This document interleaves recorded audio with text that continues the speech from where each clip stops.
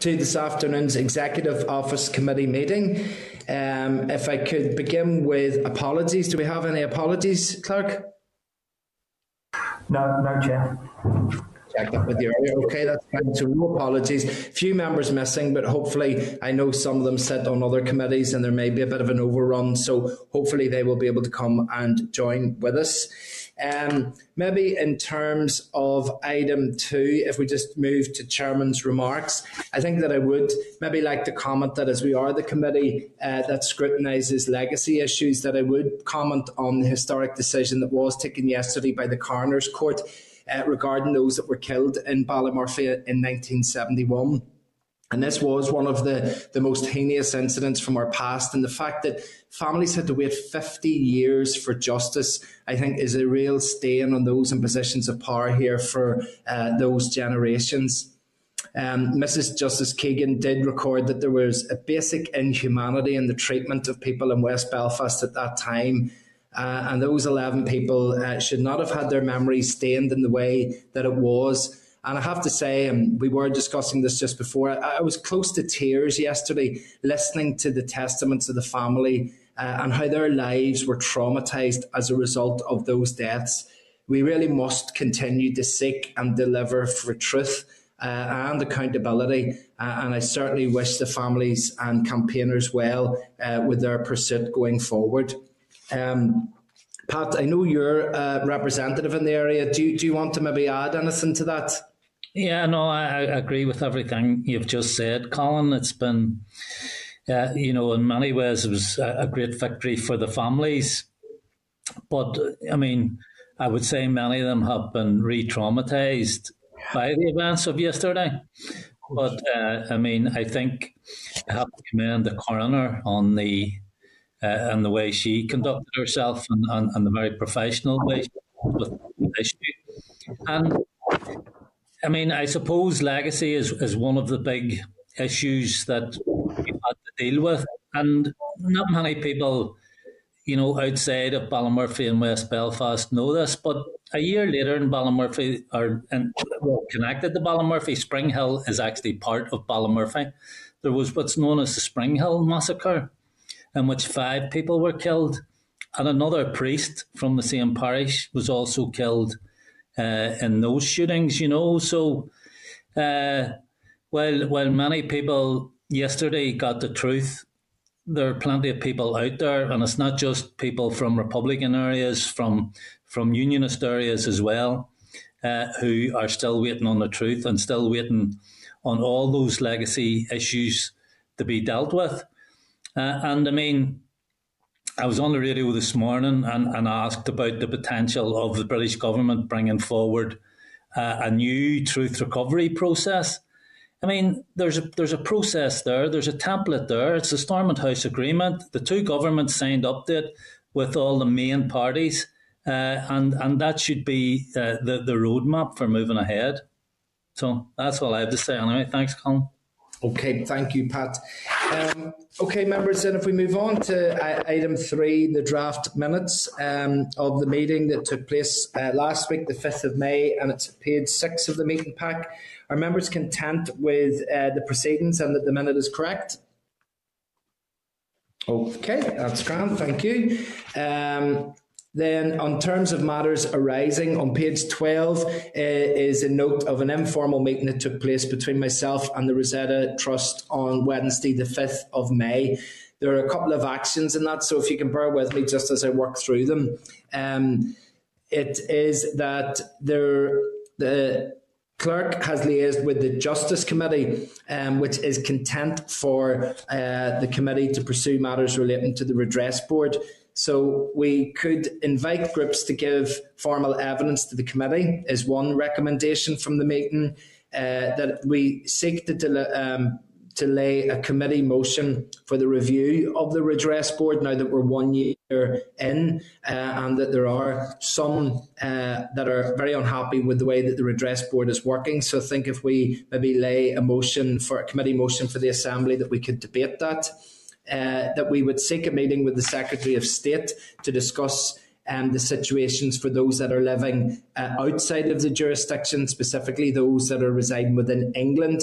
There are already, we understand, assistance in place for those in Wales and Scotland, but not in England. So maybe in one of the jaunts that the Secretary of State has over, we could seek a meeting with him just to see if we could get some movement for those people. We could write to the department to ask about the status of the publicity strategy, which I think has been promised but hasn't been delivered.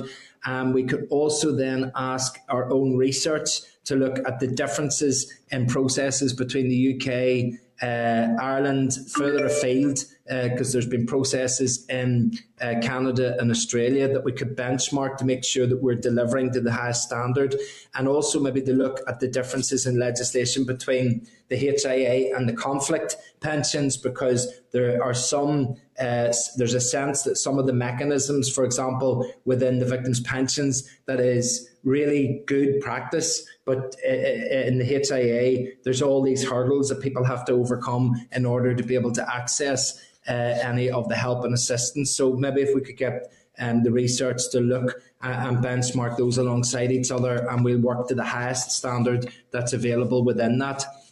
Would members have any comments, or would members be happy to accept those as actions?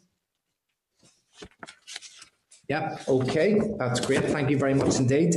And I know that the representatives of the various groups do tell me that they watch our committee meetings. So for any of those members of those groups that are there, we really want to deliver on these, because it has been a key piece of work of this committee to try and scrutinise and to hold accountability in terms of this process. And we do that and will continue to do so to provide all of the help and the support that we can.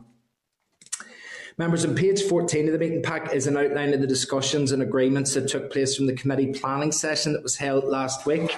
Would members be happy enough with the suggestions that are contained within there? Okay, I think we were all there more or less last week anyway, so I think we were happy then. That's great.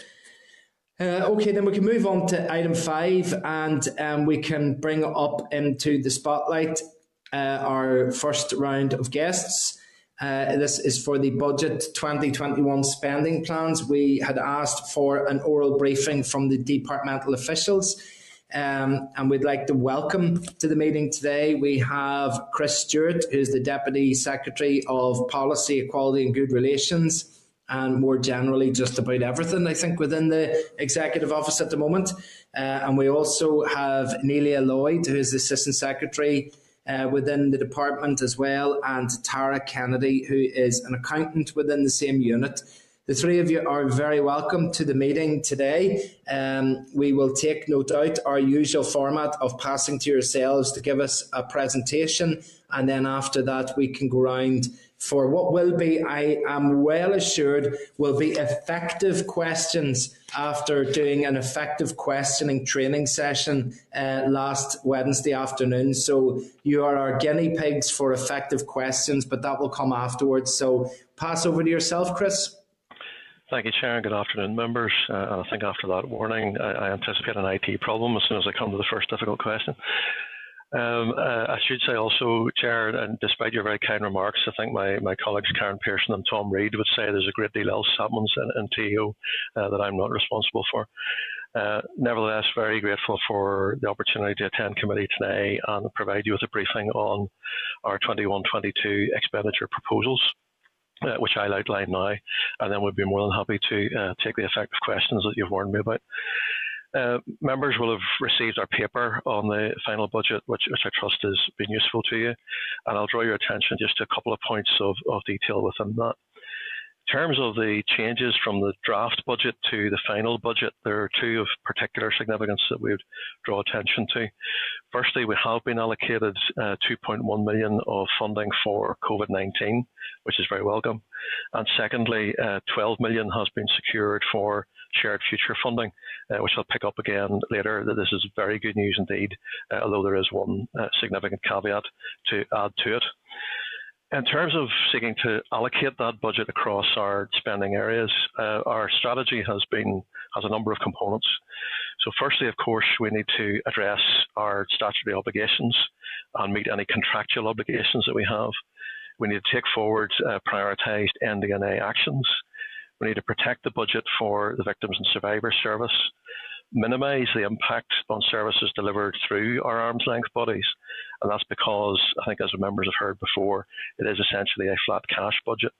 And we also have to minimise the impact on departmental programme budgets. So to achieve that, the expenditure proposals are set out in Table 1 of the paper. And those summarise the planned spend across each of the key budget areas for the core department, the arm's length bodies, and also in a number of important ring-fenced areas. And for our baseline budgets, the spending proposals factor in the contractual inescapable pressures for both the department and the arm's length bodies, and things such as pay uplifts and in keeping with the strategy that I've just outlined. Within that, the anticipated expenditure on salaries is around £18 million, and that assumes that we will fill a number of our baseline vacancies across the department, and also that we'll fill a number of new and additional posts subject to the availability of staff. And I'm sure members are aware that that's something which is a considerable challenge right across the NICS and all departments at the moment. It's actually more difficult to obtain staff than it is to obtain budget. The planned spend for all of the ring-fenced areas is in line with the available budget, and that's currently under review as part of the June monitoring process, which is getting underway. In relation to the Victims Payment Scheme for Permanent Disablement, which is something I know the committee takes a very close interest in, you'll be aware that our expenditure plans include £6.7 million for the implementation of the scheme, with ministers having provided a legal undertaking that the payments themselves will be made to successful applicants, regardless of where the funding comes from. Members will know that discussions with the NIO and Secretary of State on the source of the funding are still ongoing. But I would emphasise again that very clear legal undertaking that has been given to the court. The payments will be made irrespective of the source. The COVID funding of £2.1 million provided in the final budget doesn't yet fully address our anticipated funding requirements for this year. And on foot of that, we have recently logged a bid with Department of Finance colleagues for the estimated residual pressure, and we await the outcome of that. And coming back, as I said, I would just to shared future funding. The final budget had some very good news in it for us, in that £12 million has been made available for 21-22 for the delivery of good relations work. And that allows delivery of the T-Buck strategy to continue at its present scale. However, the caveat that I mentioned is that only £6 million, half of that has been provided to us on a recurrent basis. And we continue to engage with DOF colleagues, and the same will happen at the ministerial level, to secure the remainder of that funding, or have the remainder of that funding also put onto a recurrent basis, because that's something that's very important to allow for the stability of this sort of work going forward. In terms of capital expenditure, there's a slight overcommitment against our opening budget, and it's expected that that will be enough to allow the department to continue its work on the regeneration of the Ebrington site, to provide for the important investment in urban villages, and ensure health and safety works are carried out on the Mays Long Kesh Development Corporation site. Chair, the slight overcommitment is nothing to be unduly concerned about. It's just a piece of prudent management by Neela and Tara at this stage of the year. It's almost always the right thing to do. Capital projects are inevitably subject to some slippage or reprofiling of expenditure. And without that slight overcommitment at the beginning of the year, there's actually a risk that we would underspend as the year goes on. So that's just prudent management. And we will be keeping the budgetary position of the department and its arm's length bodies under very close scrutiny, and we'll take the opportunity presented by June monitoring to further assess our budgetary requirements, and will not be slow to bid if the need arises. Chair, that's a very quick scamper over the ground, and we'd be more than happy to add a bit of light and shade to any of that if members would find it helpful. Okay, thank you very much for that, Chris, for the presentation. And if I can start off, COVID certainly has been a defining moment in our times. And look, it's impacted people on every conceivable level, from people dying to people being bereaved, businesses collapsing, the educational impact, citizens' rights being curtailed. And then with this being Mental Health Week, reflective too of the mental health implications. But you've mentioned just there that there's no budget allocated to the COVID recovery and the COVID recovery task force. And I think I have to ask, why is this? I mean, we're well down the line to being at the stage of exiting, and we need that money to come in and be in place. And you've said there that you're still finalising those. What's causing the delay, and when will that money come online? Chair, apologies if I misled you. It's not that there's no budget for this. We have, in fact, 2.1 million budget allocated to TEO. We don't think that's enough, and we will be bidding for more. In terms of the task force itself, colleagues from that side could say a bit more about that in detail. But in broad terms, the task force is intended to be a coordinating mechanism. It's not in itself intended to be the primary means of expenditure on things like the COVID recovery. But clearly, as a cross-departmental exercise, it will shape and influence the expenditure from budgets right across all of the departments in this going ahead.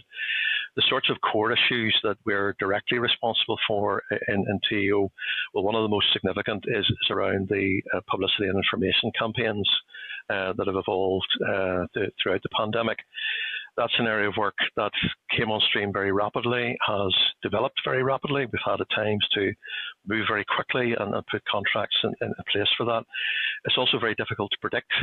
So in the year just ended, I think Neil and Tara will keep me right on this, but I think our actual expenditure ended up being significantly less than we had thought at one stage. Because I'm going to do our effective questioning treatment and actually interrupt.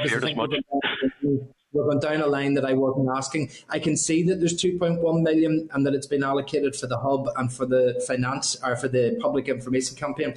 But I can also see that there's 2.3 million that's estimated that hasn't been secured, that is for recovery and task force. And that's a discussion between your department and the Department of Finance. So it's that money that I'm asking. I can only assume that if it's not been finalised, that the Department of Finance and yourselves have not got that sorted. So I want to hear about that and where we are with that getting finalised.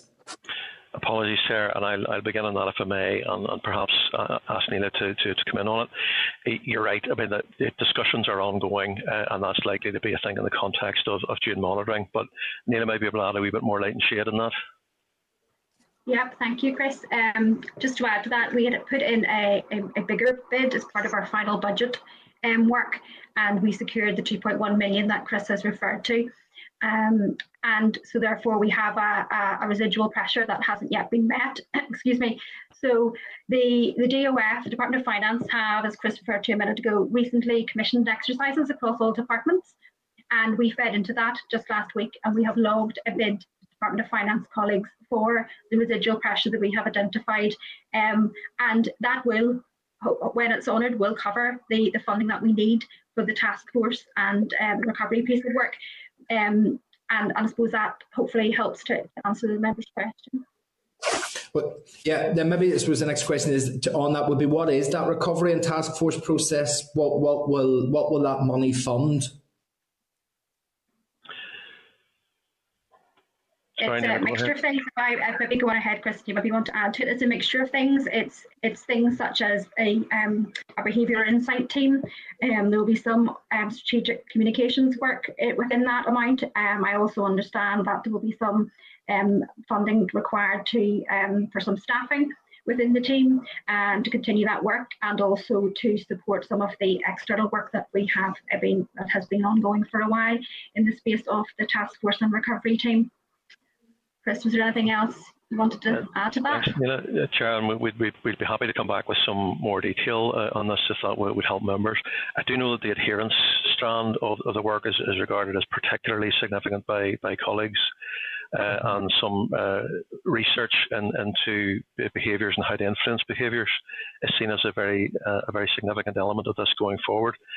thankfully, in the position that we're in now, emerging from hopefully the worst effects of the pandemic and emerging from lockdown, retaining that progress going forward is going to depend on the effectiveness of that adherence message and getting it very clearly across to people what we need to do to retain or stay on the path back to normality.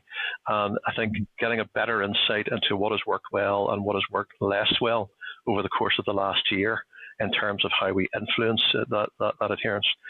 Because you will have heard from time to time, I think, the discussion as to where the balance should lie between promoting adherence and enforcing compliance. But of course, if you enforce compliance through sanction, then it is by definition too late. The inappropriate behaviour has already taken place with all the consequences that might entail. So certainly over the last 6 months, I've seen the emphasis and the work shift much more towards adherence. Well, look, Chris, if you could provide us just with a wee paper on what that 2.3 million, well, certainly, Chair. It'd be very useful because I think going forward, COVID recovery will be critical.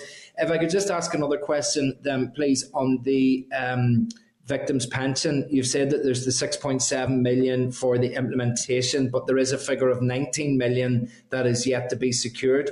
Just without going into the reasons for that, can I ask? Have you made, is it yourselves that's making the preparation, or is it the Department of Finance that's making the preparation for that 19 million not being available from other sources and thus having to be made available from existing sort of sources? And is it yourselves or Department of Finance that will lead on that? We'd both be involved, Chair, but I think overall the lead would be with Department of Finance colleagues.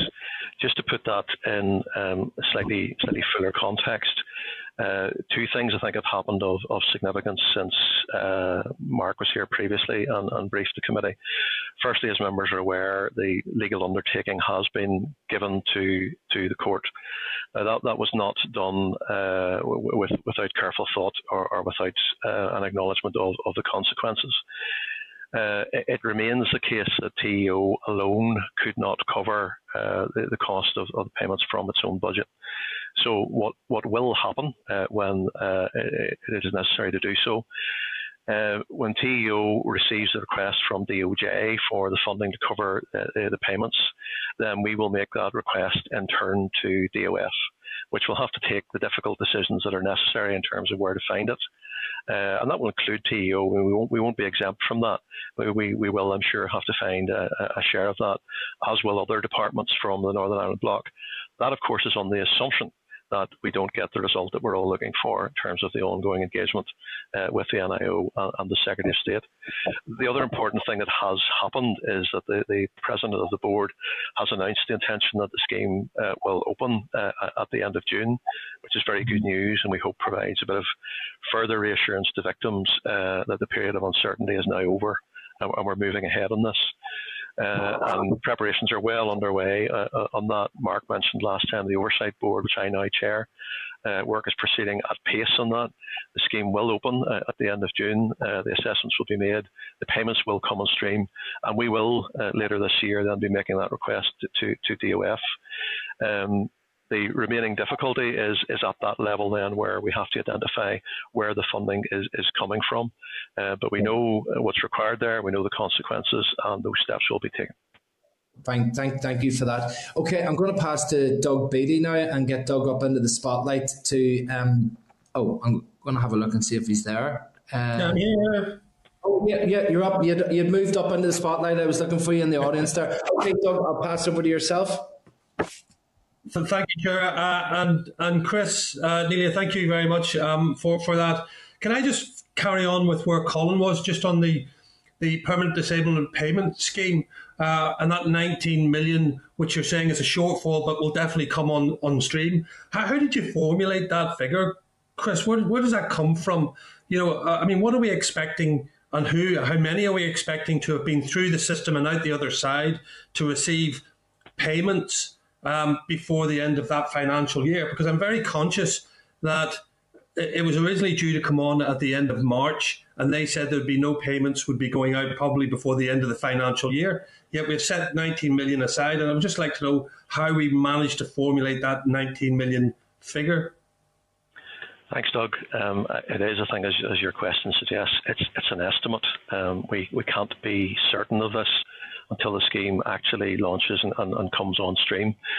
You're right, and I think some of the earlier estimates or estimates of low or no expenditure were based on a recognition that even after the scheme opens, it will take a little bit of time for the first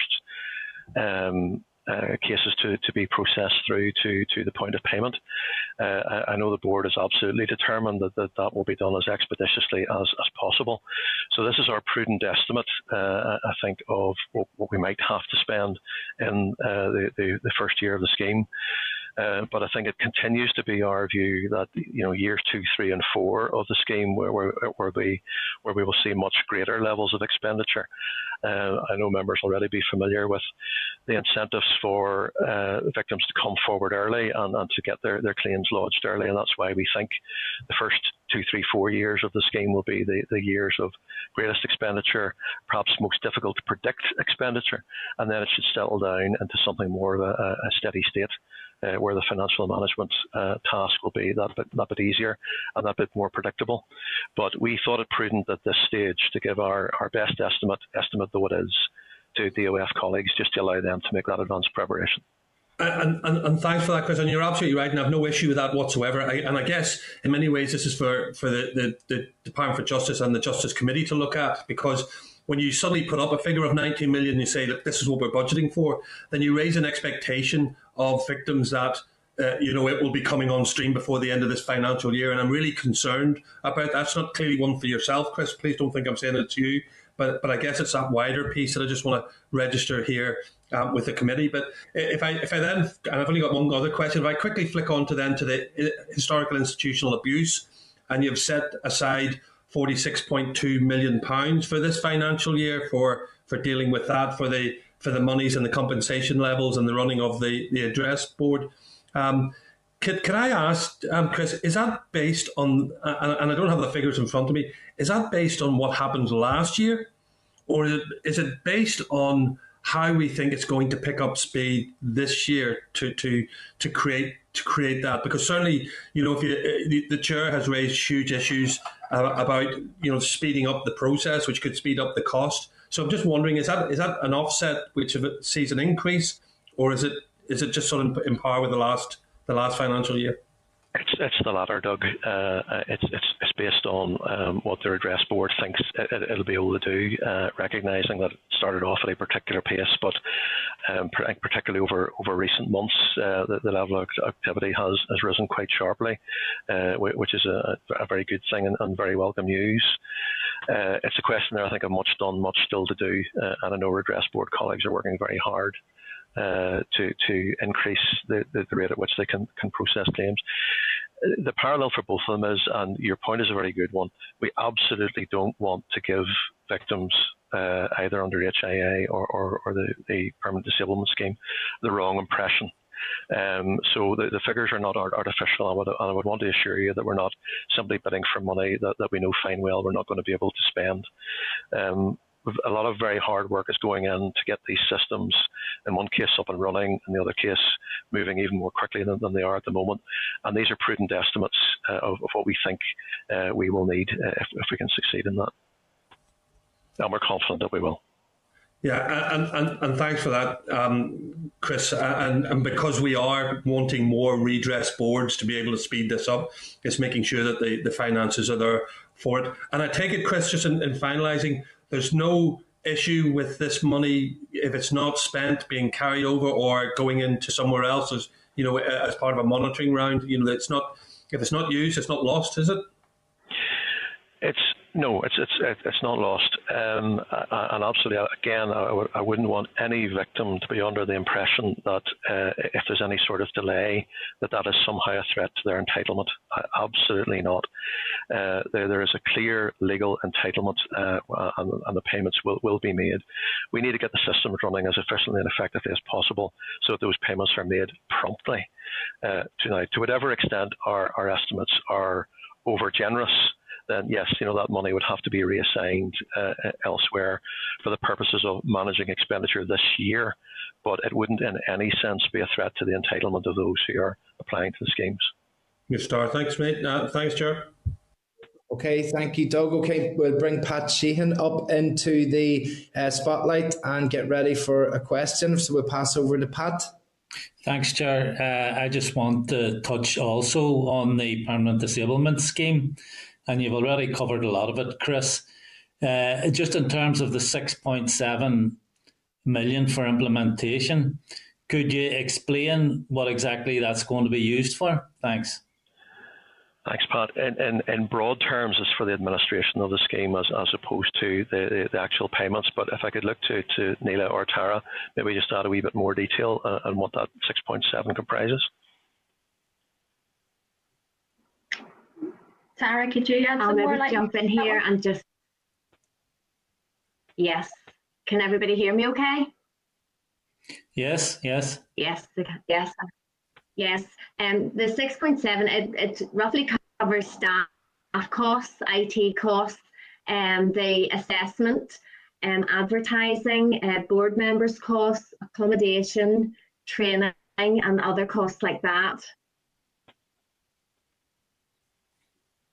Okay. Does that answer your question, Pat? It's not the actual payments. So the payments themselves is the 19 million figure. I understand, and it's a considerable sum of money to go into setting up the administration. I just wonder, could we get some more detail? I'm not necessarily asking for that now, but if you could forward it to the committee at some stage. Certainly, we're happy to provide a breakdown of that, and again, we'd want to ensure you that it's something that we scrutinise very carefully to ensure it represents value for money. Sure, thanks for that. And just on the 19 million you referred to, Chris, for those of us who aren't very au fait with the way budgets work and so on, and how the block grant is divvied out up there. Taking the worst case scenario that the NIO doesn't pony up for this scheme, can you explain to us how that funding is going to be found from the block grant? Thanks. Yeah, I think if it does turn out to be that situation and we're looking for the 19 million, then I think the answer in the short term is likely to be monitoring rounds.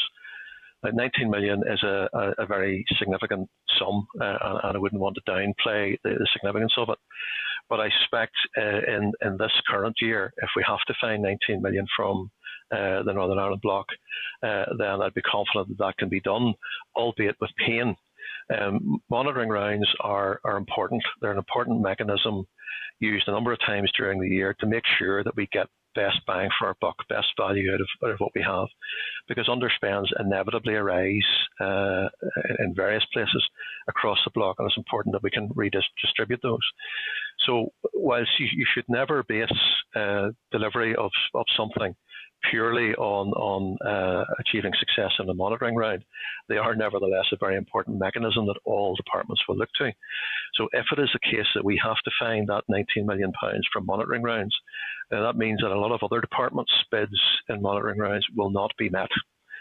So there is pain elsewhere across the system and the block because of that.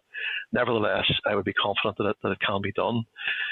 Of much greater concern, I think, would be the following 2 to 3 years, where the figures are likely to be much, much higher than that. And I don't think would be within the scope that you could be confident of finding them in monitoring rounds. So that would require the sort of very difficult decisions to be made by the Finance Minister and the Executive that have received quite a bit of airing in the press.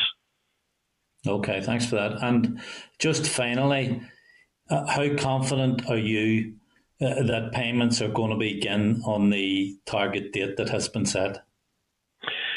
Well, I don't think we have an actual target date for payments. Yeah, we certainly have a target date for the scheme opening. I think once that happens, we'll have a better idea of how long it will take to process each claim. But there is, as I said earlier, there is an oversight board, so there is very careful management of this. There's a great deal of work going on within DOJ and the DOJ project team and Capita, who've been procured to work with them on that. It is a very challenging timescale, and there remains some work to be done. But as we sit today, I'm confident that we will be ready for the scheme to open at the end of June. And do you have any rough idea about when you would expect the payments to start flowing? I don't, and it would probably be unhelpful if I speculated on that today, but happy to go back to DOJ colleagues and indeed the board itself and ask for an estimate of that. Okay, thanks for that. Thank you, Chair. Okay, thank you, Pat. We'll bring Trevor Lunn up into the spotlight and get a question from yourself, please, Trevor. Okay, Chair, thanks very much. I'm sorry I was late calling in today. Hello, Chris. I see the amount on the capital expenditure for Mays Law and Cash Development Corporation, 1.3 million. Is that just for basic infrastructure, or is it an improvement to what's already there, or is it perhaps the prospect of new tenants moving onto the site? If you have any clue for me as to what's actually going to be spent on?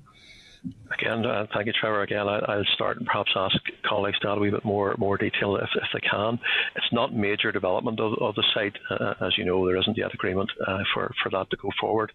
So it's largely in terms, I think, of health and safety maintenance or development or preservation of the site rather than significant new development. Yeah, Chris, just to add to that's exactly, that captures it succinctly as to what the capital budget of 1.3 million is planned to be spent on in the coming year, just as you say, restoration work to some of the existing buildings, etc., work to the structures and the fabric of the listed and the retained buildings, and then some site-wide security and health and safety works meet obligations for the existing tenants. That's basically the plan at this stage. Okay. Thanks for that. It's probably not a fair question for you guys, but if I know there's not much agreement about what to do with this site, all 300 acres of it, but if a new tenant applied to come onto the site at the moment, was there any prospect they would be allowed to? I think, Trevor, the only answer I could give to that is very much a political question, and the answer would be the same as we've given on previous occasions. Further development of the site would require political agreement. All right. Thanks very much. Thank you. And by the way, it's 360 acres. I forgot about that 60 outside of a golf course. It's burnt into my memory from 20 years ago. I know. Same here. Thanks very much. I know that your basic unit of measurement is a golf course, that you work everything out. That's a golf course. That's half a golf course. That could be 2 golf courses. That's very good. Very good. Okay, look, next up is Martina Anderson. So we'll bring Martina up into the spotlight and get a question from Martina. Thank you, Chair. Thank you all, and thank you for the information you sent beforehand. Can I ask about historical institutional abuse? Because whatever about the victim or the figures that we have in front of us today, as you know, the victims and survivors are not satisfied with the current levels of award. So, what's the department doing about that? Thanks, Martina. I met with the president of the redress board actually just yesterday, and I've had meetings with Cossiga, the commissioner, as well. One of the things I think we're all conscious of, there's an important tripartite relationship there between ourselves and the department, the redress board, and the commissioner, and we all need to be orientated towards addressing the needs of victims. So we are looking at the moment to see what needs to be done in terms of improving the overall end-to-end experience of victims throughout all of this. And that's everything from what the Commissioner does, how the redress board goes about its business, and right through for us in terms of any policy or legislation questions that might arise. And clearly, as part of that, we need to engage with victims and the victims' organisations themselves, and of course with the Commissioner to see what can be done there. So, I think the short answer to that is it's an ongoing process. It's absolutely not the case that we think that the system is beyond improvement, and we need to constantly and consistently engage with victims to see where and how we can improve it. Well, I'm glad to hear that it's not going to be Chris business as usual, and that you are actually listening, and as you say, that you will make improvements where you can, so that the victims and survivors can not just be heard, but that they can see a process being put in place, and that there's somewhat a bit of redress to the process that they feel is not adequately addressing their needs. Glad to hear, I think, as we all were, about the 12 million for T-Buck. And Chris, I've been raising this with officials, your officials, and also officials in the Department for Justice, and it's an area and dairy around Gallia and Skeg. And it was in the context of the urban villages and the need to ensure that we create and seriously look at expanding the geographical area that urban villages are dealing with, and the communities in transition as well. And adding sort of community capacity and just creating sustainability and interventions for young people just to tackle the whole area of deprivation. You know, we've had a number of PSNI bomb warnings, riots, bonfires, anti-peace process elements becoming very active around those areas. And yet we see, for instance, in this city, that the urban villages does not extend to affording, for instance, those community groups who are doing sterling work in those areas to try to deal with the pressures that they are under. So whatever about the money that has been allocated, what's the kind of thinking is going in to expand urban villages and communities in transition? I think that's a very important question, Martina. The short answer is we'd like to expand both of them. And I think there are a number of dimensions there. I think both of those programs or projects have been extremely successful. I can't claim any credit for it whatsoever. It was all the work of my predecessor and the existing team. But I think one of the real strengths of both of those has been that they are community-centred and community-led. They're not top-down things that are imposed or dropped onto communities, but there's a very real process of co-design and delivery there that has work very, very successfully. So we are at the moment, for communities in transition, we're just at the point of moving into the second phase. So, you know, the early discussions on that and the early engagements are taking place. But I think for both of them, I think we want to build on the success of that area-based approach, and which naturally lends itself to joining up joint delivery with colleagues in justice, with colleagues in communities, to see if we can expand that. It's called urban villages because, of course, that's where it started and that's where its focus was. But, you know, what about rural villages? What about other types of villages, other types of community? There is surely good practice there that we can extend to other areas, and we want to explore the scope of that as well. Likewise, communities in transition. Not always well understood, and we were frankly dismayed by some of the media coverage in recent weeks over the announcement of the funding around that. The value, I think, of that programme is that it is, as I say, community-led. It resulted from a very protracted, but rightly so, creative engagement with communities about what they needed to build on that capacity and help them on the transition journey. That isn't one size fits all. It's not the same answer in every community. And again, that's the strength of the programme, and that it has that flexibility. I can sum all of that up by saying we want to expand and develop both of those, recognising that you need different solutions in different places. A lot of that depends on budget. So we're very glad to get the £12 million for Shared Future. We would like that to be mainstreamed.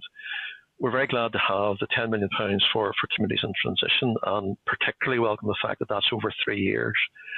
No other part of the Tackling Paramilitarism programme managed to get 3-year funding, so we count ourselves fortunate in that regard.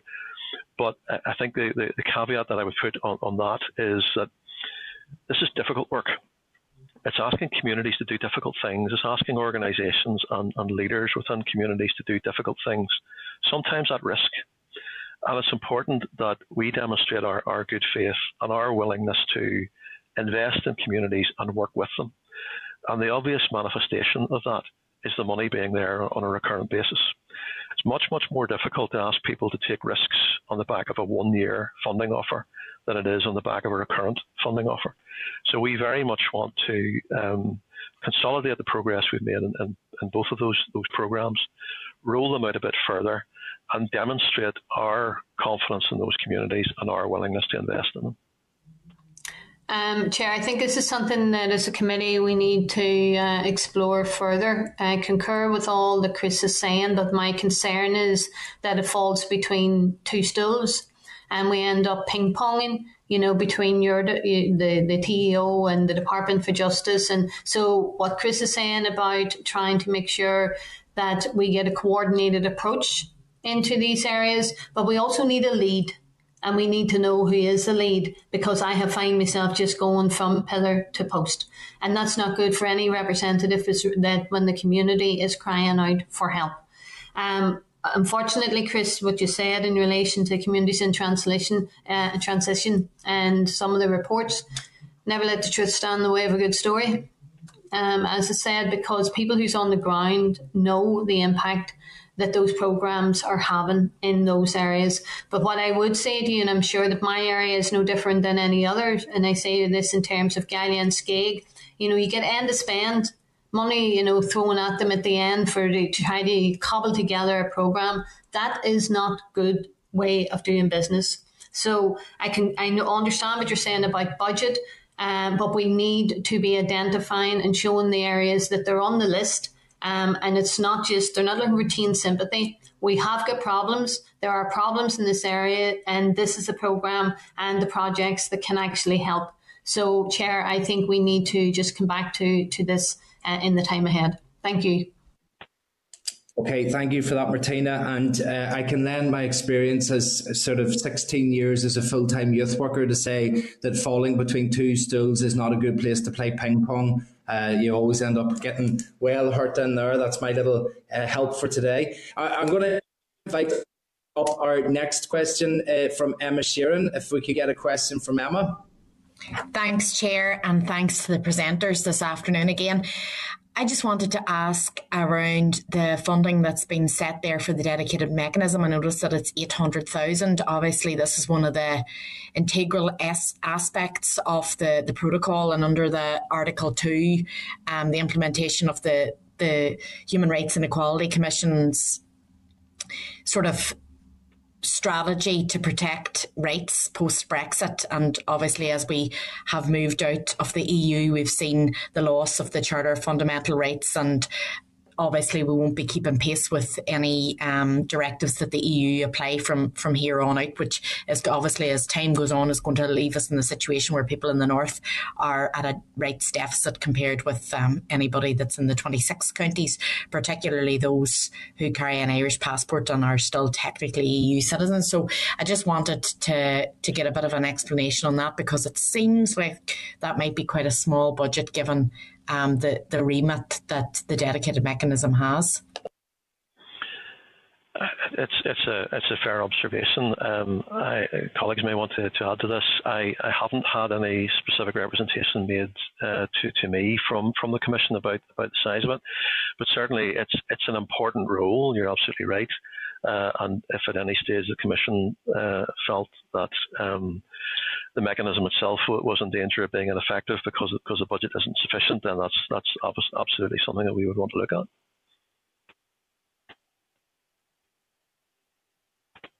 Thank you very much, then, Emma. Okay, then we have brought George up into the spotlight there. Can I just confirm with George Robinson, do you have any questions that you'd like to ask if you're there?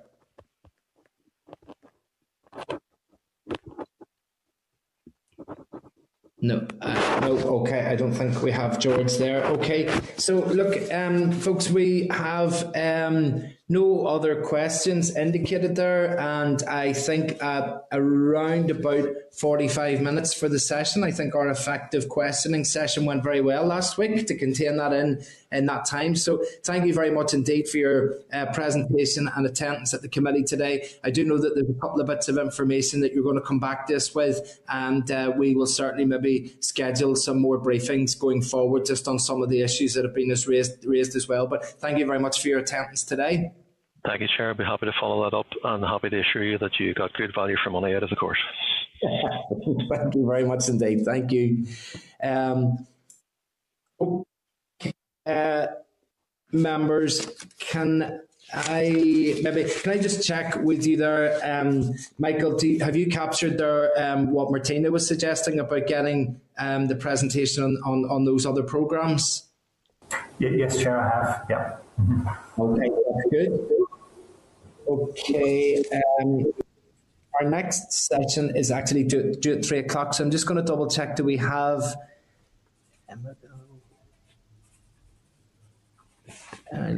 But members, a few of our other those attending aren't quite there. We have a few minutes. I'd maybe suggest if we maybe move to correspondence.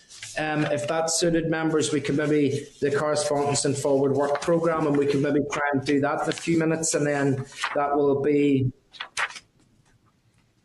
So it's actually just item 8 that you want to move to, which is the forward work programme, just to let members know that the Committee of Finance is content that the committee receives an oral briefing from the SEUPB on the Peace Plus consultation instead of their committee, the Finance Committee. So would members be happy enough if we write to the SEUPB and invite them to brief the committee on the 26th of May? Content, Chair. Yeah, that's good. Content there. Outside of that, are members happy enough to note the forward work programme? Content.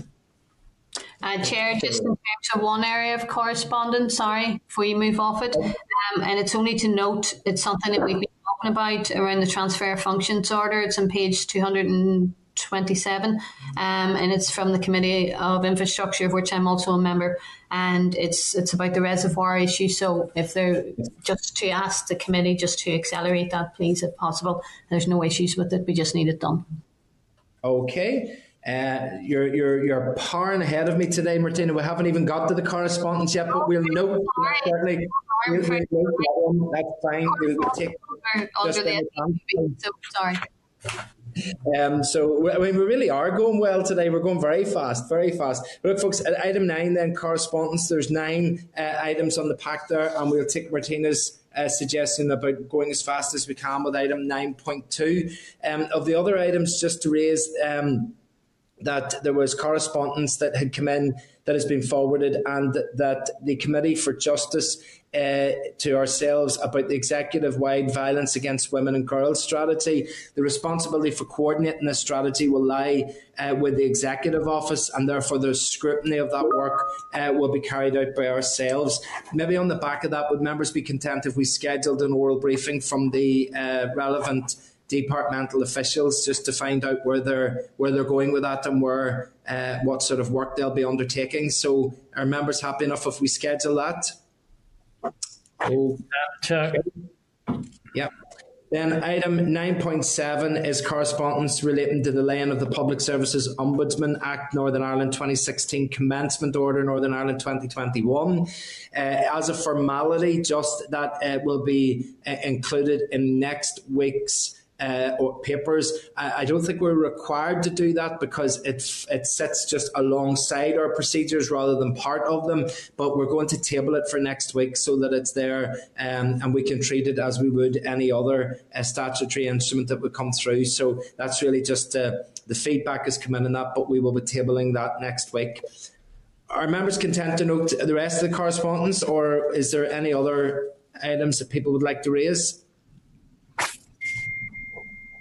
Okay, so if we're happy enough then to move, I can see that we have 2 of the 3 presenters, so we maybe just move on to that, and if we could ask for, I see that Emma Dello Perry is there from the Research Office, and Aidan Stennett is also there. If we could invite the 2 of them up on board to the spotlight, and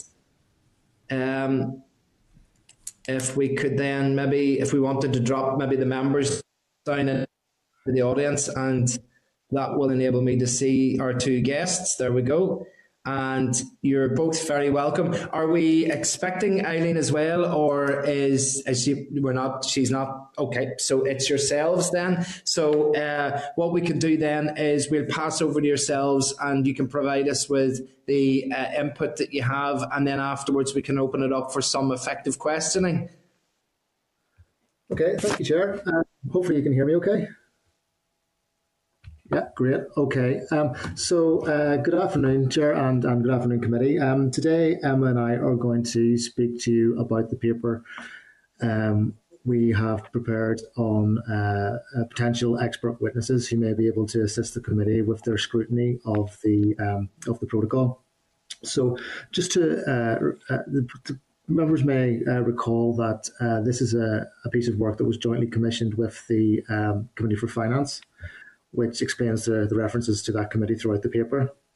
Sorry, can I just interrupt you there? My apologies. Myself, it was my fault for not checking that we've gone into, we've moved off public session. And we're Northern Ireland Assembly Committee Room 30. This is the Northern Ireland Assembly Committee Room 30.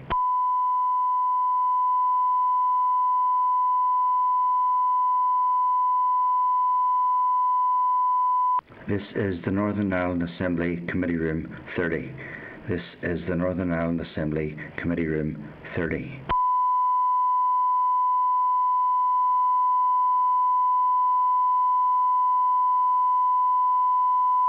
This is the Northern Ireland Assembly Committee Room 30.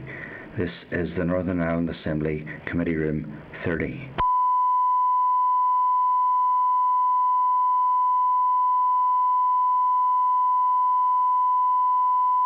This is the Northern Ireland Assembly Committee Room 30.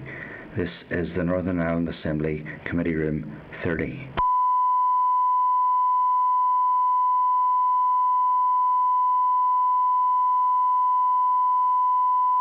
This is the Northern Ireland Assembly Committee Room 30. This is the Northern Ireland Assembly Committee Room 30.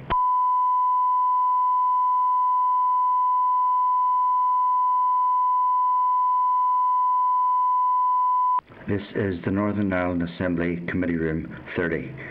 This is the Northern Ireland Assembly Committee Room 30.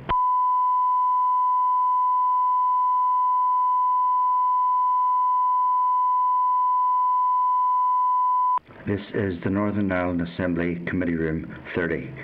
This is the Northern Ireland Assembly Committee Room 30.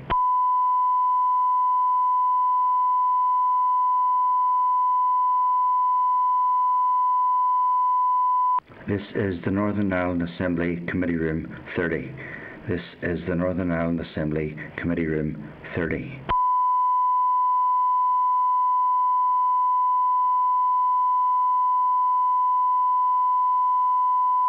This is the Northern Ireland Assembly Committee Room 30.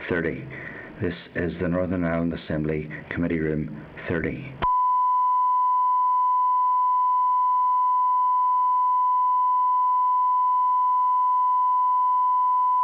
This is the Northern Ireland Assembly Committee Room 30. This is the Northern Ireland Assembly Committee Room 30.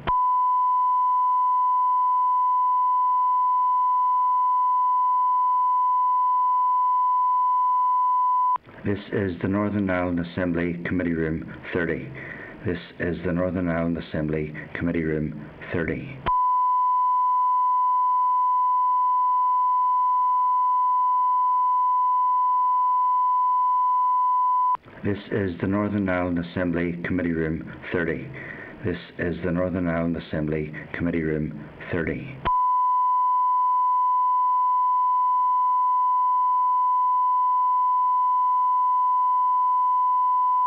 This is the Northern Ireland Assembly Committee Room 30. This is the Northern Ireland Assembly Committee Room 30. This is the Northern Ireland Assembly Committee Room 30. This is the Northern Ireland Assembly Committee Room 30. This is the Northern Ireland Assembly Committee Room 30.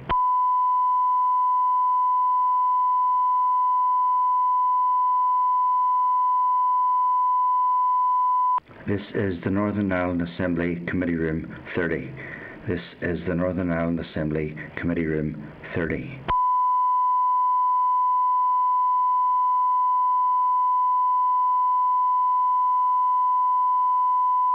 This is the Northern Ireland Assembly Committee Room 30.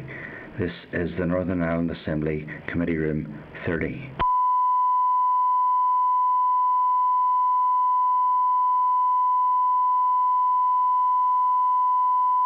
This is the Northern Ireland Assembly Committee Room 30. This is the Northern Ireland Assembly Committee Room 30.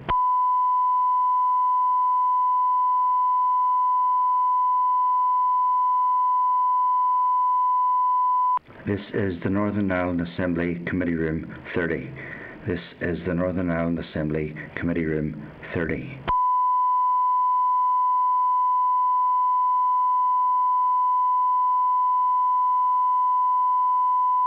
This is the Northern Ireland Assembly Committee Room 30. This is the Northern Ireland Assembly Committee Room 30.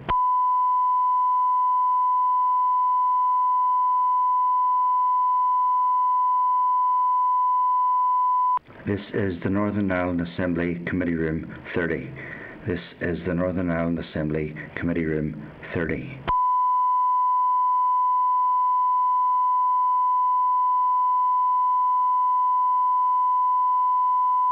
This is the Northern Ireland Assembly Committee Room 30. This is the Northern Ireland Assembly Committee Room 30.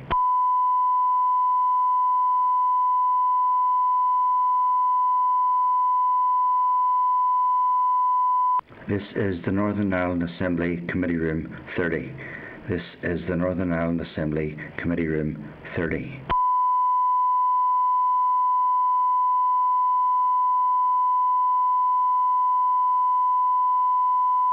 This is the Northern Ireland Assembly Committee Room 30. This is the Northern Ireland Assembly Committee Room 30.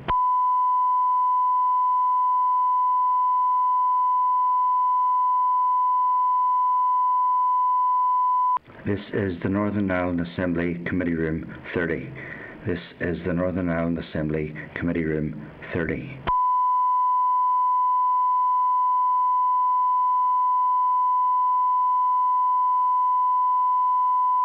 This is the Northern Ireland Assembly Committee Room 30. This is the Northern Ireland Assembly Committee Room 30.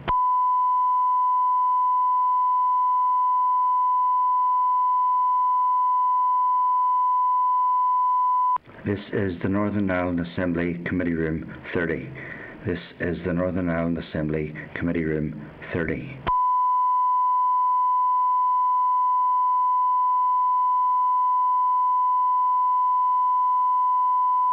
This is the Northern Ireland Assembly Committee Room 30. This is the Northern Ireland Assembly Committee Room 30.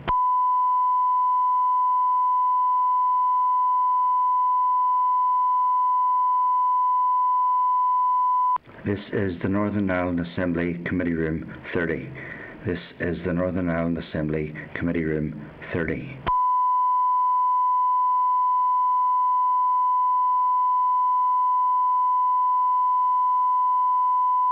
This is the Northern Ireland Assembly Committee Room 30. This is the Northern Ireland Assembly Committee Room 30.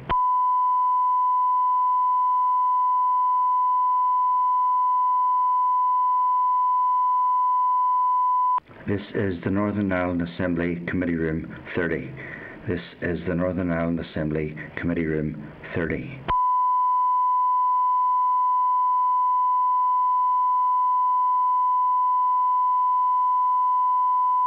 This is the Northern Ireland Assembly Committee Room 30. This is the Northern Ireland Assembly Committee Room 30.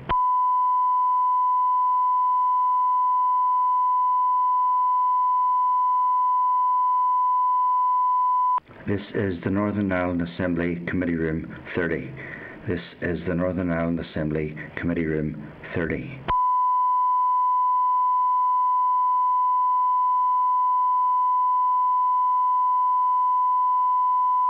This is the Northern Ireland Assembly Committee Room 30.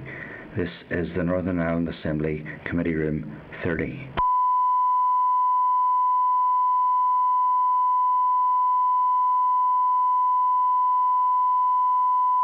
This is the Northern Ireland Assembly Committee Room 30. This is the Northern Ireland Assembly Committee Room 30.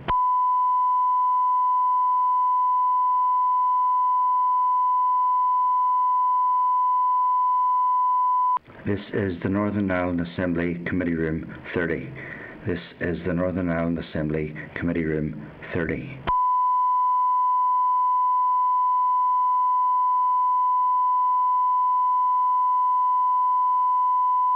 This is the Northern Ireland Assembly Committee Room 30. This is the Northern Ireland Assembly Committee Room 30.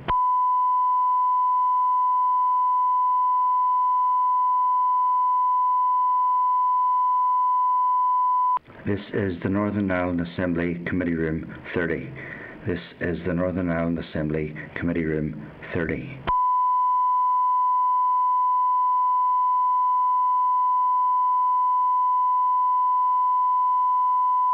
This is the Northern Ireland Assembly Committee Room 30. This is the Northern Ireland Assembly Committee Room 30.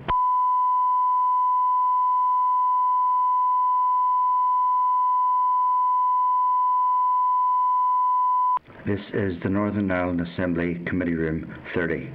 This is the Northern Ireland Assembly Committee Room 30.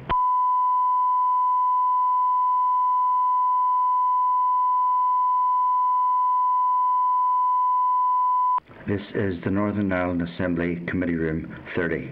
This is the Northern Ireland Assembly Committee Room 30.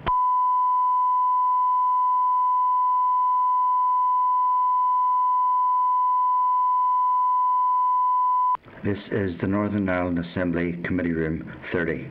This is the Northern Ireland Assembly Committee Room 30.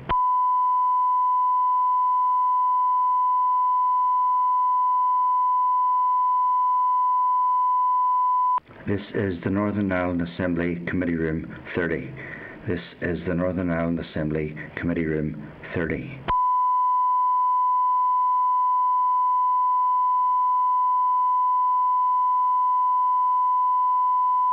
This is the Northern Ireland Assembly Committee Room 30.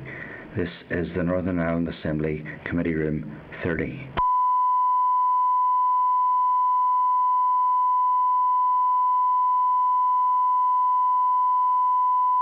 This is the Northern Ireland Assembly Committee Room 30. This is the Northern Ireland Assembly Committee Room 30.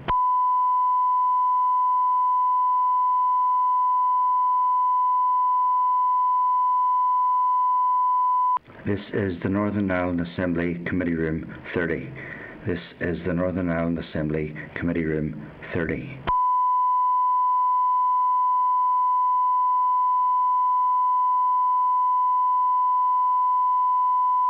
This is the Northern Ireland Assembly Committee Room 30. This is the Northern Ireland Assembly Committee Room 30.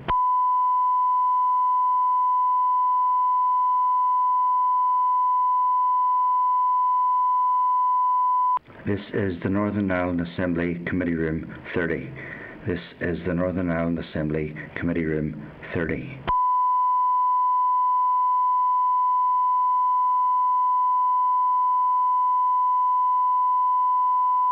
This is the Northern Ireland Assembly Committee Room 30.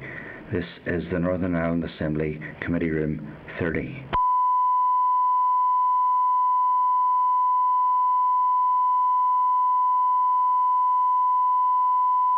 This is the Northern Ireland Assembly Committee Room 30.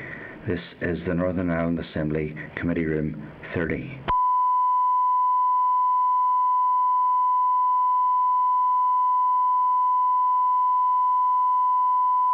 This is the Northern Ireland Assembly Committee Room 30. This is the Northern Ireland Assembly Committee Room 30.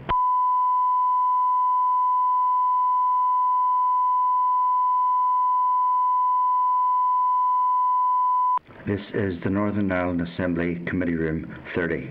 This is the Northern Ireland Assembly Committee Room 30.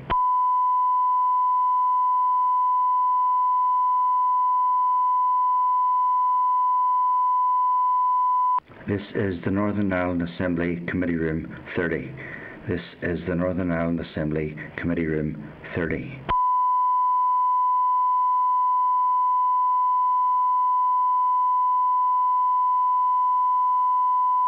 This is the Northern Ireland Assembly Committee Room 30. This is the Northern Ireland Assembly Committee Room 30.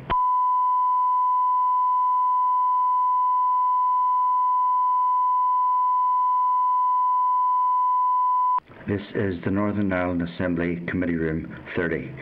This is the Northern Ireland Assembly Committee Room 30.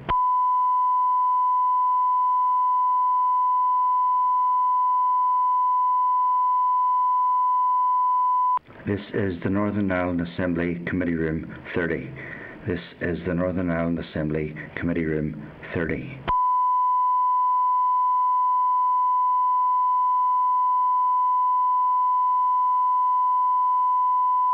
This is the Northern Ireland Assembly Committee Room 30. This is the Northern Ireland Assembly Committee Room 30.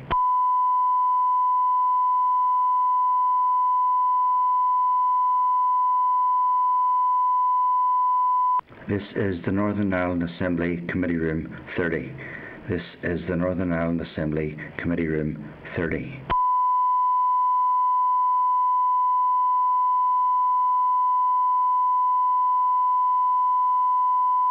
This is the Northern Ireland Assembly Committee Room 30. This is the Northern Ireland Assembly Committee Room 30.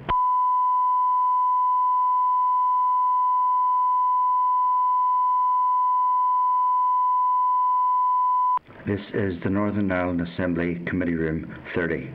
This is the Northern Ireland Assembly Committee Room 30.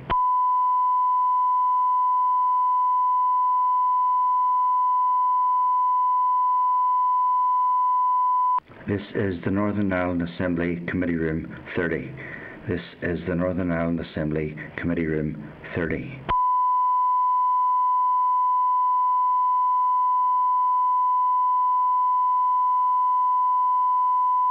This is the Northern Ireland Assembly Committee Room 30. This is the Northern Ireland Assembly Committee Room 30.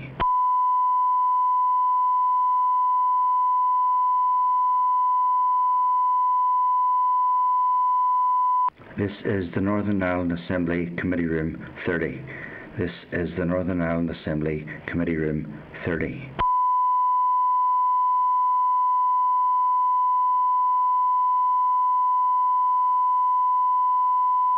This is the Northern Ireland Assembly Committee Room 30.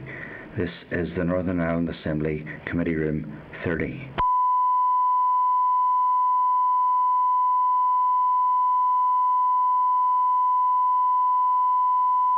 This is the Northern Ireland Assembly Committee Room 30. This is the Northern Ireland Assembly Committee Room 30.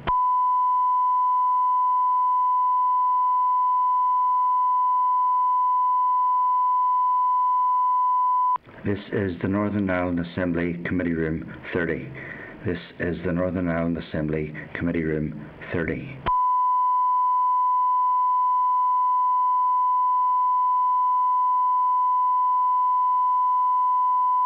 This is the Northern Ireland Assembly Committee Room 30.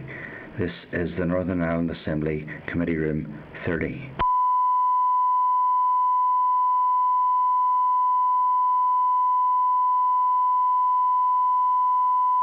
This is the Northern Ireland Assembly Committee Room 30.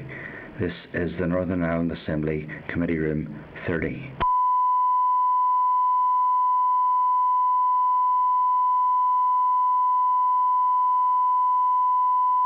This is the Northern Ireland Assembly Committee Room 30. Shauna. This is the Northern Ireland Assembly Committee Room 30.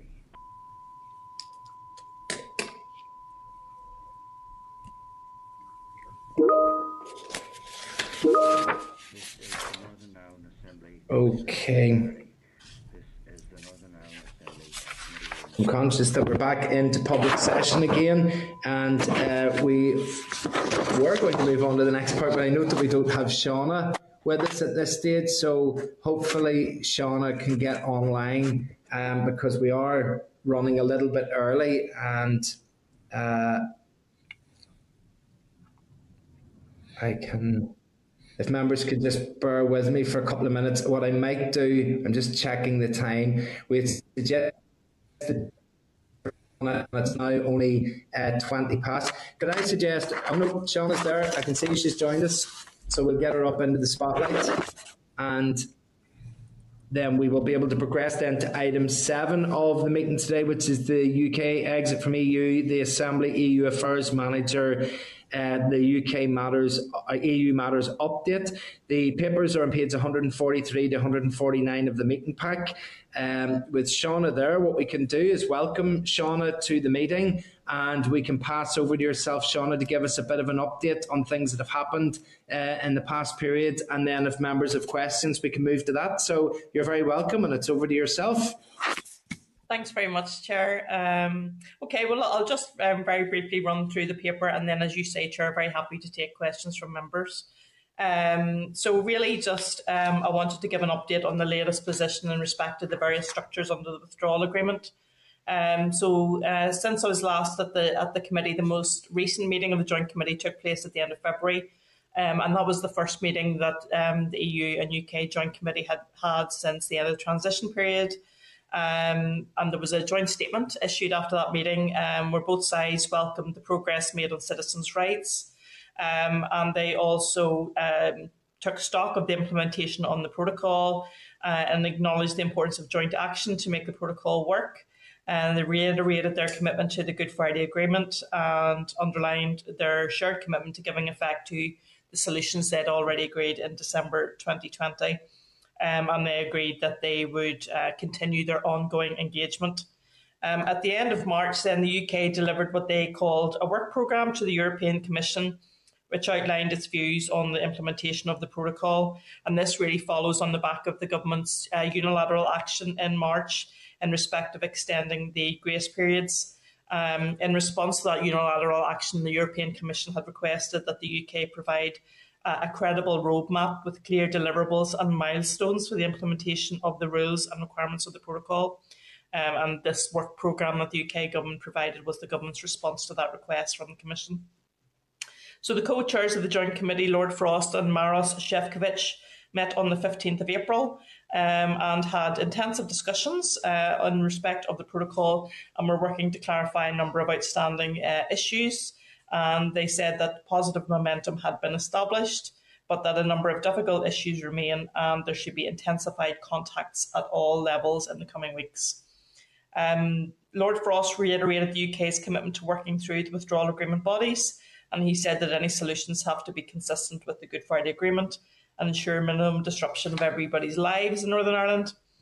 The Commission's statement following that meeting said that the meeting was constructive and held in a solution-driven atmosphere, and that the teams were given a political steer for technical level discussions, which would intensify over the coming weeks. Maros Šefčovič insisted that mutually agreed paths towards compliance are key for the full implementation of the protocol, and stated that the implementation of the protocol is very much a joint endeavour which leaves no space for unilateral action. He also mentioned the legal action that the EU is taking against the UK in respect of these unilateral actions, and he said that it will continue as long as necessary. The pair agreed to engage further with business groups and civil society in Northern Ireland over the coming weeks. Also, in respect of the Withdrawal Agreement Joint Committee, just worth pointing out that the House of Commons European Scrutiny Committee has published a report on the Joint Committee, really focusing on how that can be effectively scrutinised, particularly in relation to the protocol. And that committee's report was published on the 9th of April. And it says that information provided by the Government to Parliament about the decisions of the Joint Committee have been incomplete and made available too late, meaning that democratic scrutiny has not been possible. The committee calls on the Government to provide greater transparency around the Joint Committee meetings, including publishing minutes of meetings and detailed agendas. Simon Coveney also gave evidence to the Oireachtas Joint Committee on EU Affairs on the protocol on the 27th of April, and he again reiterated about technical negotiations that were taking place, seemingly to echo Maros Šefčovič's comments about ongoing technical discussions. He said that discussions between the UK and the EU on the protocol relate to around 26 issues, 20 of which could be resolved through technical negotiation, and a further 6 which are more political and more difficult to deal with. These issues include SBS arrangements, steel, tariffs, supplies of medicine and country of origin rules. The House of Lords EU Committee has appointed its subcommittee on the protocol on Ireland and Northern Ireland, and they held their first meeting on the 28th of April. The new committee was appointed by the Lords EU Affairs Committee to consider matters relating to the protocol, and that committee is chaired by Lord Jay, and the membership also includes Lord Dodds, Baroness O'Lone and Baroness Ritchie. In respect of the Joint Committee, there have been media reports that the next meeting might be held this month, potentially at the end of the month, where we may see developments in respect of the movement of pets, GBNI, also on the issue of steel, but the issue of products of animal origin still remains a very thorny issue, and it remains to be seen whether we'll see any progress on that particular issue. In relation to the specialised committees that come underneath the Joint Committee, then, the last meeting of the Specialised Committee on the Protocol was held on the 26th of March. and that a meeting was attended by officials from the executive. The UK government described the meeting's atmosphere as constructive and stated that continued progress would require action from the EU as well as the UK. In its statement, the European Commission recalled the legal action it had initiated against the UK government, and it reminded the UK that checks and controls would be very much reduced if the UK chose to agree to a comprehensive veterinary agreement, i.e. following the EU's SPS rules.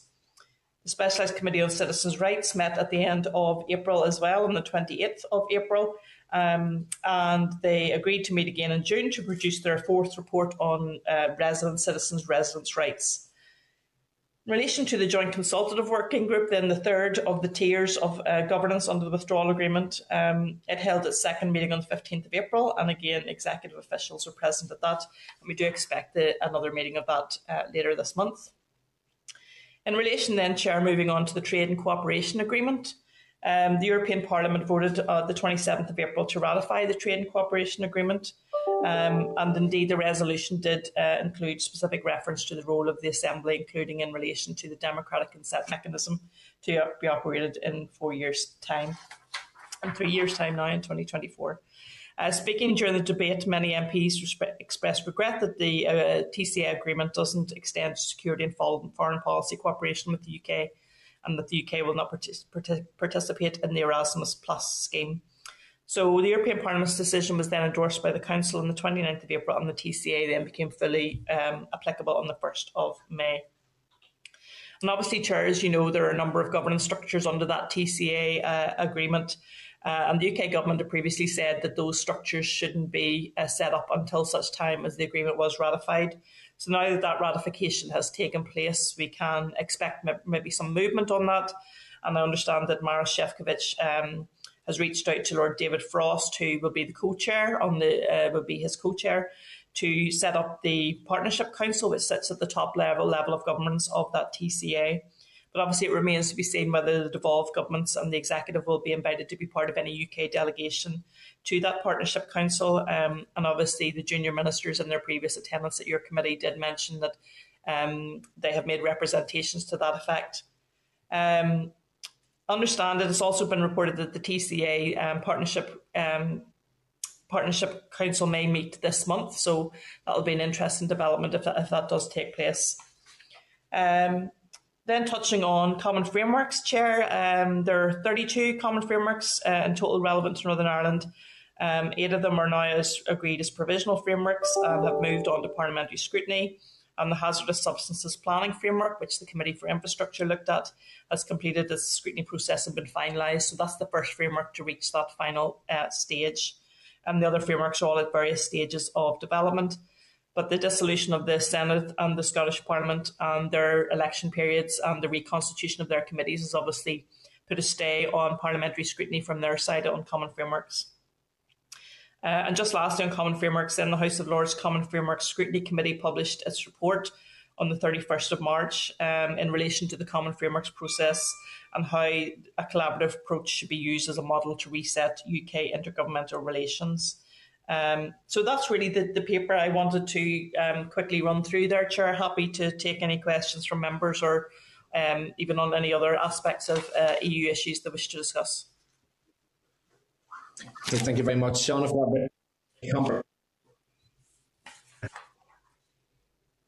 Layout and complex issue.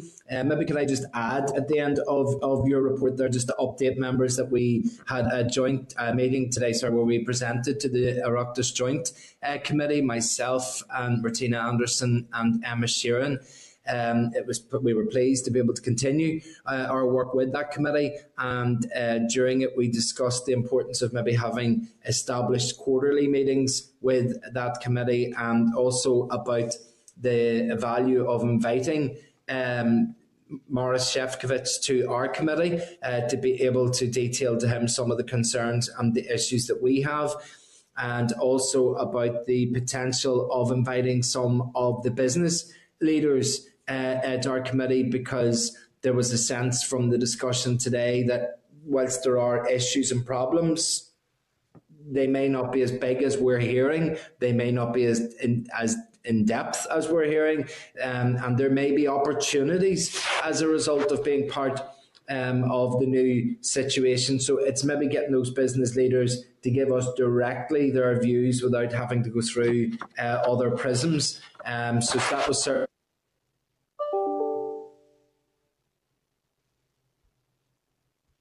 the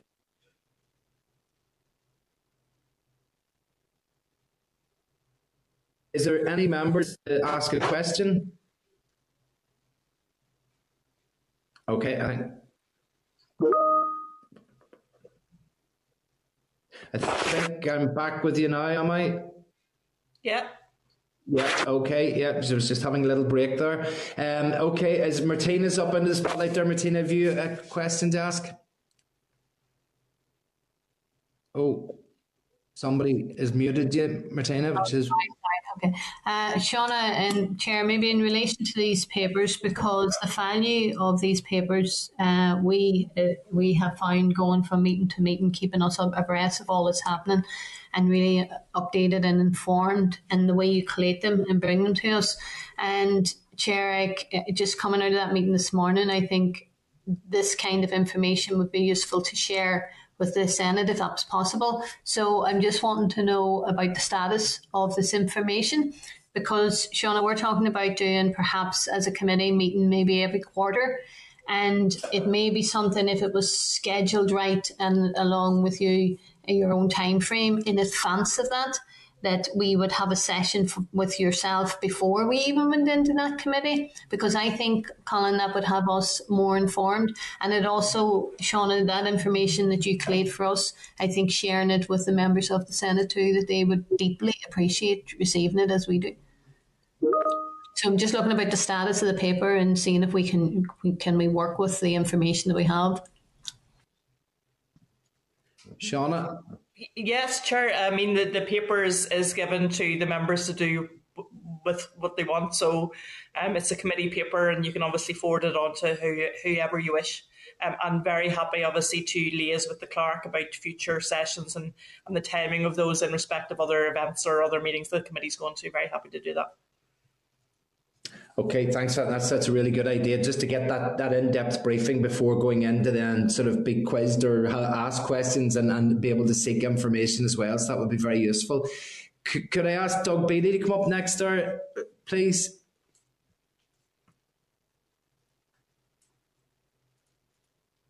Yeah, go ahead, Doug.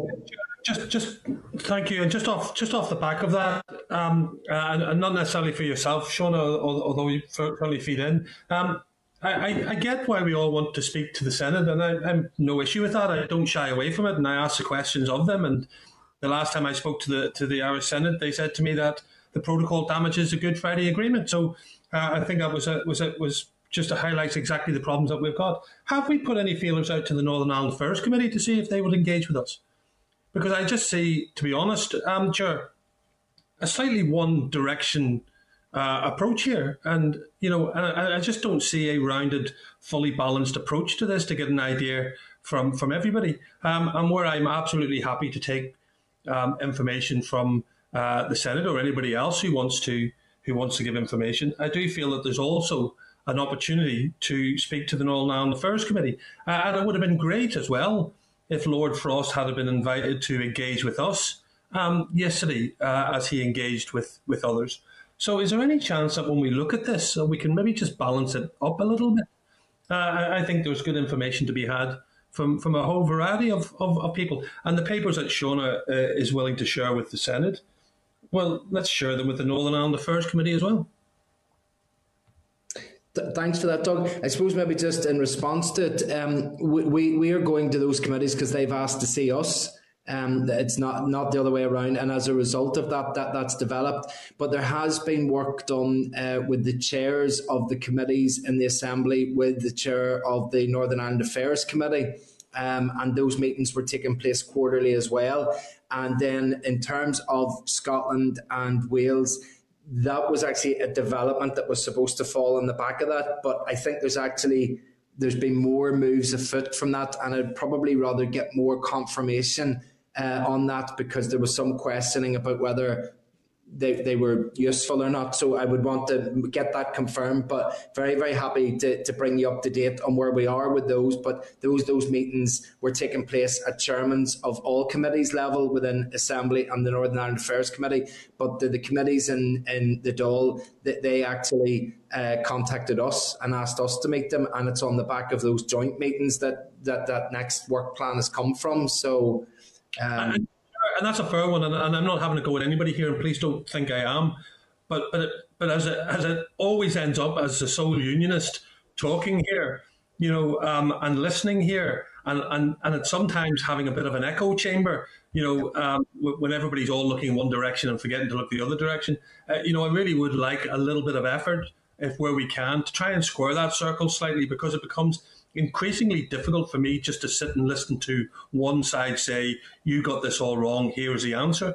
And then when you do get something where somebody says, well, do you know what? The Northern Ireland Protocol damages the Belfast Agreement, and it does find its way to be made very quiet when that comes before us. So if we can, please, Chair, and maybe we can work together to be able to do that. Thanks. Yeah, absolutely. If I was to be honest, it seems to be that any of the interactions with Westminster seems to be with all the chairs of the committees within the Assembly, because I know, for example, I've met the House of Lords, we've met two committees, one of them twice. So, but they seem to, whenever those meetings happen, it seems to be the chairs of each of the Northern Ireland Assembly committees. But whenever we're doing the interactions with Dublin, it's because they have come and asked us as a committee to go to them. And then on the back of it, well, let's meet again in 3 months, or maybe it would be useful if we did that. So I'm sure the committee would be more than up for meeting anybody that we can to discuss the issues. So we'll definitely take that going forward. I'm going to ask Emma to come up next for a question. Thank you, Chair. I think what Doug has said there,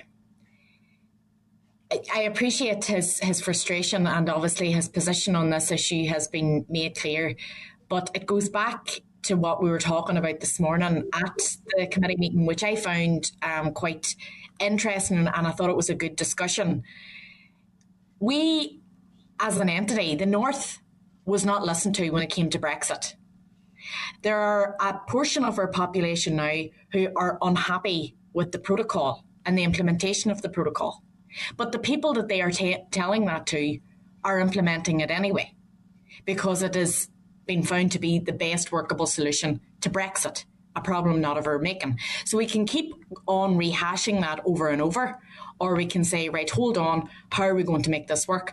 Now, I have had constituents hand over fist in the run-up to Brexit contacting me with worries and concerns. I represent a rural constituency. I had lots of farmers on to me, worries about the single farm payment, worrying about what the replacement will be for CAP funding and for other rural development funding and the streams of money that we've seen from the EU.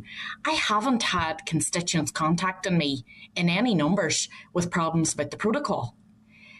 I absolutely think we should engage with the NIA committee and anybody else, but the reality is the British government, the British establishment are not interested in the concerns of the people of the North, whether they be loyalist, Republican, otherwise, or none. So what we have to do is work with the people that want to work with us. So I take on board what Doug is saying, and I understand his frustration somewhat, but I do think, I'm up for engaging with everybody, but at some point you have to just say, look, they're not listening to us. They're not listening to Doug and other unionist concerns. And when unionist representation isn't coming to the meetings that we are invited to, and we are getting an opportunity to air our concerns, that it makes it very, very difficult. I just would thank Shauna for the presentation. I suppose this is all incredibly complicated and complex, and it's taken a long time to work out. But it's good to see that the work has gone going and her explainers are useful. So thanks, Shauna. Okay, thank you, Emma. Could I ask Trevor Lund to come up next? Thank you, Chair. Thanks, Shauna, for your presentation. Did you, Shauna, as EU Affairs Manager, or did the appropriate ministers over here actually know that Lord Frost was coming yesterday? Obviously, Trevor, I can't answer about what the ministers may or may not have known. I understand. I mean, Lord Frost had said, and after various meetings, that he would continue engagement on the ground in Northern Ireland. So it wasn't wholly unexpected, but I wasn't aware of the date in advance, if I could put it that way. No, that's okay. Do we know? I mean, Doug mentioned this a moment ago. That do we know what organisations he met while he was here, apart from the Loyalist Communities Council? That's the only one that was reported. Yeah, I mean, I think there was a statement put out by Lord Frost and the Secretary of State yesterday evening, just on a general statement talking about their visit. It didn't give specifics. You may see some on social media and things in groups that have met them, but there was nothing specific in the press release, certainly, that was put out by them. I think they must have smuggled him in and smuggled him out again. Nobody knew until he was gone. But I'm sorry, that's not your concern. You know, I'm being a wee bit frivolous. Thanks very much. No problem. That's all right, Trevor. A little bit of frivolity will get us through every afternoon. That's grand. If we could ask next Pat Sheehan, please, to come up and give us a question. Thanks, Chair, and thanks, Shauna. My line dropped off there for a short while, so I may have missed some stuff, so apologise if I'm being repetitive. But and maybe this isn't a question for you, Shauna, but sure, you can deal with it anyway. A manufacturing NI survey last week indicated that there was an overwhelming business support for making the protocol work through negotiations and mitigations. What can we do to ensure that these stakeholders' views are fed into the Joint Committee? Well, obviously the executive ministers attend those meetings of the Joint Committee, so I suppose this committee and any other committee of the Assembly really can feed the feedback they're getting from constituents and stakeholders, and surveys that are taking place, like that one, Pat, that you mentioned between Tunes and Manufacturing NI. Feed those into executive ministers for them to bring to the Joint Committee, because they're part of the UK delegation that attends. I think there's been quite a few surveys. So there's that manufacturing one, and obviously in March we saw the Queens are going to be doing quarterly ones through Lucid Talk, are carrying out and surveys for them. So it's sort of an evolving picture, and there's lots of information out there. The Centre for Cross-Border Studies, for example, has done the first of a set of surveys they're doing about East-West and North-South cooperation and the effect of Brexit on those. So I think it's very much an evolving picture. So I guess this committee, and as I say, any other committee, can put forward information to the relevant executive ministers in advance of those Joint Committee meetings. We do expect there could be one again this month, maybe. So you would like to think that information is already sitting with our executive ministers to bring forward to those meetings. But it's nothing to stop any committee sending any information about its respective stakeholders on to ministers and ask them to raise that through the Joint Committee. Okay, thanks for that. That's all I have, Chair. Thank you. Thanks, Shauna. Okay, thank you, Pat.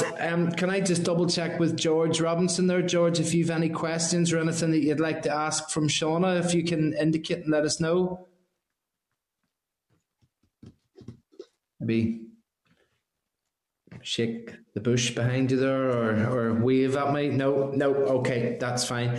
Okay, well, Shauna, I think we've reached the end of the questioning. Thank you for what you've given us and the information. There's a couple of good outcomes from that in terms of where we schedule that, in terms of what's happening maybe the next day, or and the information, how it'd be helpful, and about sharing it with others. And I suppose, so one thing I think we have been as a committee is we are fairly agreeable. We will generally meet with anybody that asks to meet us or interact, and I think we will continue to do that. But I suppose the one thing that we can't control is who asks us to meet them. And, if we're going to meet everybody, it's because I don't think we've asked to meet too many people. It's really been in reaction to people reaching out to yourselves. But I think we should continue to meet anybody, because where there's problems identified I've always been very clear, talking out the problems is where you find the solutions, which is why I find the approach of just burying your head in the sand totally untenable and really contributes to the problem rather than contributing to problem solving. Okay, Shauna, thank you very much. If we could leave you there, Shauna, and bring all the rest of the members up, and again, maybe we'll just see if there's any other actions that people want to take at the end.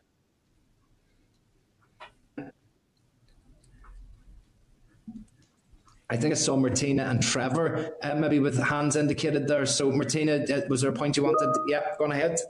It's picking up on Doug's point, and Doug is vice chair of the committee. You know, you're dealing with people who is willing to talk in confidence and engage with anyone. So we have engaged with the House of Lords. If there's people in committees or others that you want us to reach out to, them is reaching into us, then I mean, I think for sure bring those suggestions or whatever to the committee, and you'll be supported. Yeah. Okay, that's a good point. Fair point. Yeah. Trevor.